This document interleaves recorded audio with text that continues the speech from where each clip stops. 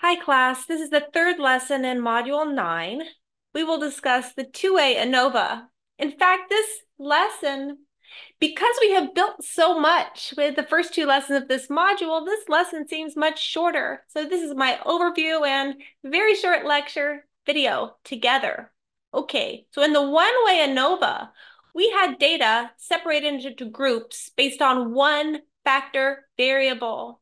We have two factors in the two-way ANOVA, and so group membership is decided by both factors. Maybe I should write this. We want to study the effects of group means on each of the two factors. Well, we have just one objective of this lesson, which is to perform a two-way ANOVA in R and interpret the results. Okay. In the one-way ANOVA, we had G groups corresponding to one factor variable. And one example that we saw built into our Canvas course is that the data are gene expression values for G stages of a disease.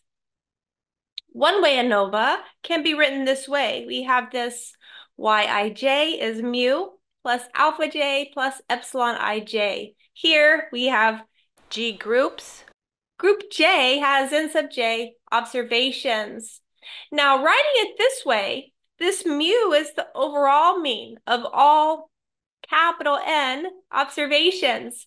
And then alpha j is the effect of the jth group. Another way to say that is the jth level of the factor on the group mean. And the alpha j's, satisfy this sum should go from j equals 1 to g of alpha j equals 0. The epsilon ij's are random noise, distributed as a normal random variable, mean 0, and standard deviation sigma. Okay, so in a two-way ANOVA, we have two factors. And as I mentioned at the start, the group membership is decided by both factors. So we can extend this model as follows. We have this overall mean. We have this noise. But then we have alpha I plus beta j plus this. We're writing this as alpha times beta sub ij. Now, the i's run through the levels of the first factor. The j's run through the levels of the second factor. And then the k, well, this ranges over all observations that are in level I for the first factor and level j for the second factor. The and is an important word here. Moreover, we have all of these sums. So if we add up overall I of alpha I, we get 0. Add up overall j of beta j, we get 0. And then we add up this term here over all I and j, we get 0. Let's discuss this, and this a bit further. So alpha I and beta j are the effects of the first and second factor on the group means. They are called main effects. And then this term, which is written as alpha times beta sub ij, is called the interaction, and it reflects the effect of the combination of the first two factors, which is not explained by the sum of the factor effects. Once again, we have this epsilon I jk, which is our random noise.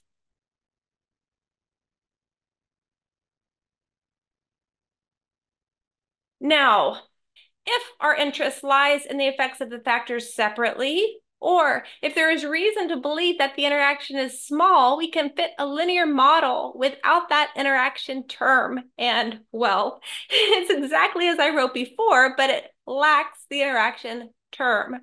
So in R, if we want the full ANOVA with the interaction, we put factor 1 times factor 2.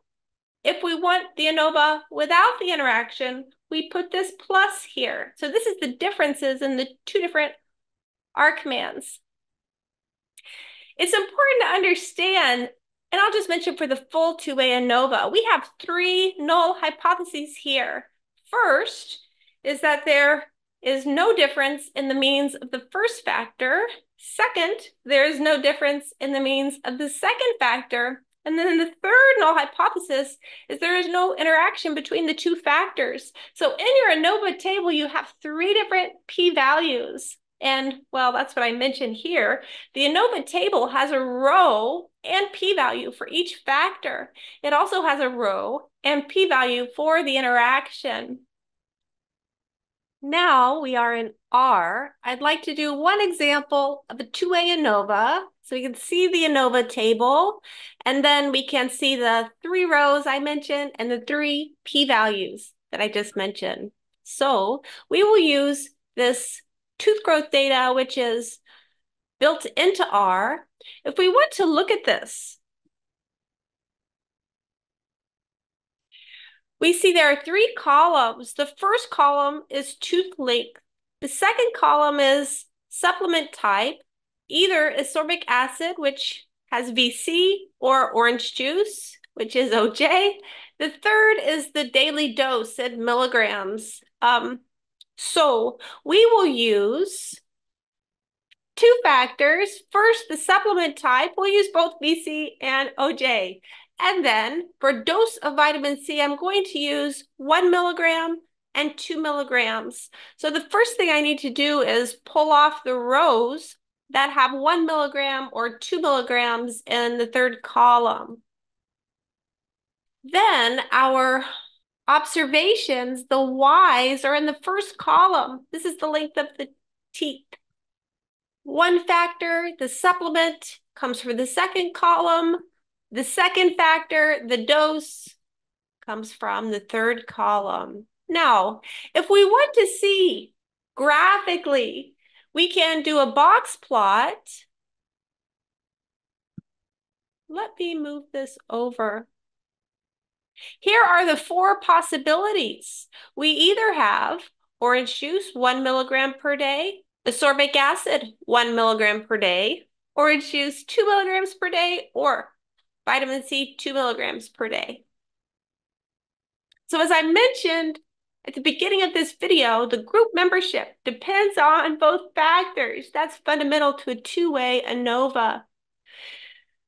All right, so we have three null hypotheses here. The first null hypothesis is that there is no effect on group means coming from the first factor, which is our supplement factor. The second is that there is no effect on the group means coming from the second factor. That's the dose, 1 milligram or 2 milligrams. And the third null hypothesis is that there's no interaction between dose and supplement type. Okay. Now we are back here. So let's run the full ANOVA, which has the interaction term. You see, looking at this table, we have a row for the first factor, a row for the second factor, and then a row for the interaction. Well, at least at the alpha equals 0.05 level, all three of these are statistically significant. There is an effect on group means coming from the supplement type. There is an effect on group means coming from the dose, and there is an interaction between supplement type and dose. Now, if for some reason we were only interested in the main effects and not the interaction, we could run the exact same command except put a plus instead of a times.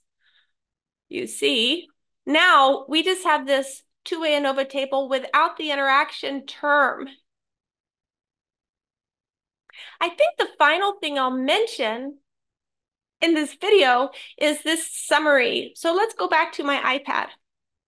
As I mentioned, I wanted to briefly discuss how to interpret this summary. So here I have this linear model, which does not have the interaction term.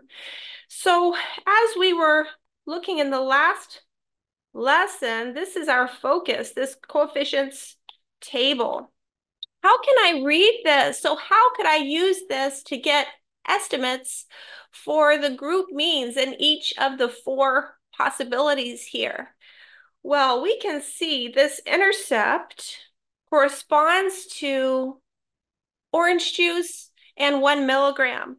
So if we have orange juice and 1 milligram, I call this group 1, mu sub group 1.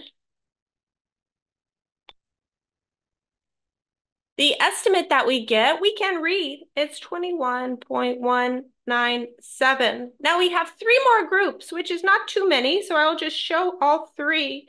So let's say the next group is vitamin C and 1 milligram per day. The estimate that we get here for this group mean, we take the intercept and add. So this would be 21.197 minus 2.925, which is 18.272. Okay, now we have 2 more groups. We have group 3 and group 4. Group 3, this would be, say, orange juice and 2 milligrams. If we want the estimate of this mean, we take this plus this. So we have 21.197 plus 6.365. 27.562. 27.562. Finally, our 4th group, which was the ascorbic acid group and 2 milligrams.